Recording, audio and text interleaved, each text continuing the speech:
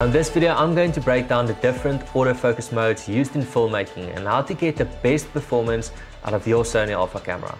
If used correctly, autofocus can add tremendous production value to your films without the need to rig up your camera with additional focusing systems or making use of a focus puller. I use autofocus for the majority of my work because of how accurate and reliable it is, and in many cases, I'm confident that autofocus will give me better results than human control. The reason I love autofocus so much is because it allows me to fully concentrate on the shot and the composition instead of focus, something that can be a distraction when you have to do everything yourself. The autofocus system of the Sony Alpha cameras are incredibly intuitive, and the only thing you need to understand is which mode to use, when and why. We're going to use the Sony A7S Mark III as an example, although the system is pretty much the same on all the models, except for a small tweak and eye autofocus lacking in some of the older models, but more about that later. I'm only going to touch on the modes that I actually use. So starting at the top, we've got the wide mode. The wide mode can be annoying if you don't use it in the right context, because when you're shooting a scene with lots going on, you can't predict or control what the camera will decide to focus on. It is, however, one of my favorite modes to shoot in when working with people, due to the great performance of the real-time eye autofocus. I only use this mode when shooting one individual, or at least in a scene where one can only see the face of one individual. Eye autofocus is my favorite feature because it doesn't matter how shallow your depth of field, as long as the eye is in critical focus, the shot will work.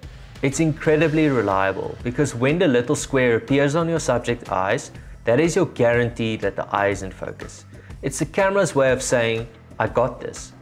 Once I see the square, I stop thinking about the focus and simply concentrate on the shot.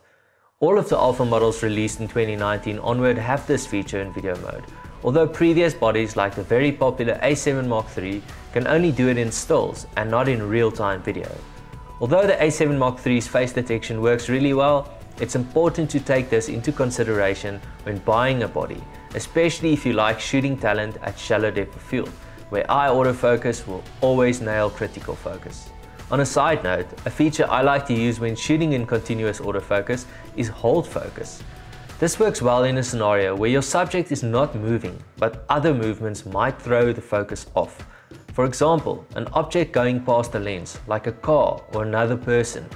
I use the shutter button because this is where my hand is already gripped when shooting video, without causing unnecessary shake to the image.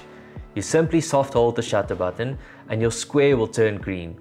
For as long as it stays green, it means the focus is holding and the camera will not try to change the focus.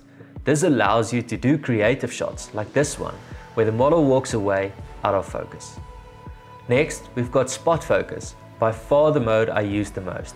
I'm skipping zone and center focus because I can get the same results with spot focus, but with more control. Here you've got the option to select the size of the spot, or in this case, the square. I mostly use the large square, although there are cases where a small and medium square is required. It just depends on what's going on in your scene. In this mode, the camera will only focus on the area within the square, with eye autofocus given priority within the square. Your first option is to use the touchscreen and tapping on the area you want in focus. For example, you can do a focus rack between subjects, an essential part of narrative storytelling. Another way to utilize it is to set your square in the desired area you want the focus to be, and then to move the camera, allowing the focus to shift naturally as the square moves over your subject. Spot focus is also the mode I use when I require a shot in manual focus. So a neat little trick is to disable continuous autofocus within the camera instead of switching it off on the lens. What this does is it gives your camera the ability to use autofocus on demand while in manual focus mode, giving you quicker focus on a specific subject without trying to dial it in on the lens manually. You can always double check it with the focus magnifier, but it's much faster, and in this case having a smaller square gives you more precise focus on an area. Now you don't have to hold in a button to keep the focus. You simply carry on shooting knowing that a specific area will stay focused. Now that we've covered these two modes, there's actually a way to combine them into one. You can use spot focusing in wide mode by enabling it on the screen. First, make sure touch operation is on and you'll see a small box appear, and tapping on it again will cycle through the different options. The first is normal spot focus, but here you don't see the square. When this mode is active, you can tap anywhere on the screen and the camera will focus with great accuracy, perfect for doing focus racking without switching modes. A new feature that was only recently introduced is the tracker.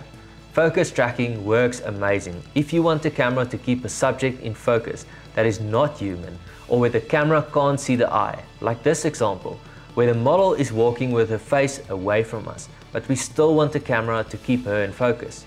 You can see how the camera is tracking her movement without any effort. Next, we've got the focus speed setting. As much as I love the insane speed of the Sony autofocus system, it's also possible that it focuses too fast, which might appear too digital. Luckily, Sony gives you a choice to tweak it to your own liking, so here you've got two settings. First, you have the transition speed, which changes how fast the camera focuses on an object once focus is initiated. The second is the subject sensitivity, which is how sensitive the camera is to changing focus to another subject. Not to be confused with focus speed, but rather how quickly the camera decides on the subject to focus on.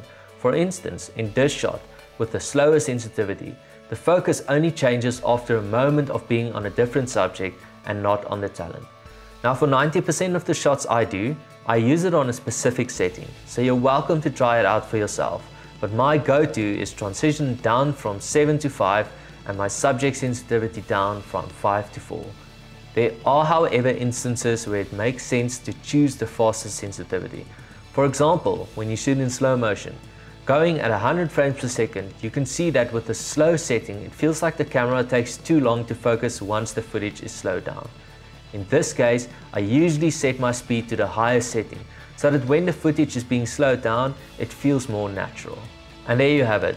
It's really just about knowing which modes to use and why. About understanding when to hold focus and when to use spot focus, and how to tweak it to your liking. Autofocus is here to stay, and I can see it becoming a more integral part in modern day filmmaking, with one-man operators getting better results than what is humanly possible. There will always be a place for manual focus, but if the shot is doable in autofocus, why bother? If you found this tutorial helpful, come say hi on my social channels. Make sure you keep an eye out on the Alpha Universe for more webinars and events like this one. Thanks so much for watching, and I'll see you in the next one.